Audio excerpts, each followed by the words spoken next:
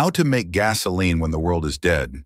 The highways are graveyards, and you're standing over a car that still has hope but no fuel. The pumps are dry. Gas stations are just bonfires guarded by lunatics with crossbows. But you've got desperation, a busted pot, and way too much free time. Here's the trick. Gasoline doesn't grow on trees, but it does hide in junk. Find old plastic, rotting motor oil, or whatever's leaking out of abandoned machines. Shove it in a metal can, seal it up, and cook it like you're making the worst soup in human history. Don't worry, if it catches fire, congrats. That means it's working. Run a pipe out of that can into something cooler, like a scavenged radiator or just another metal tube sitting in dirty water. Watch the vapor crawl through, cool down, and drip out as liquid gold. Your DIY gasoline. Science moment. Heating breaks the mess into vapors. Cooling turns them back into fuel. You're basically forcing trash to remember it used to be flammable. Pour it in the tank. If the engine coughs, sputters, and finally roars, congrats. You didn't just survive. You made fire blood for the apocalypse.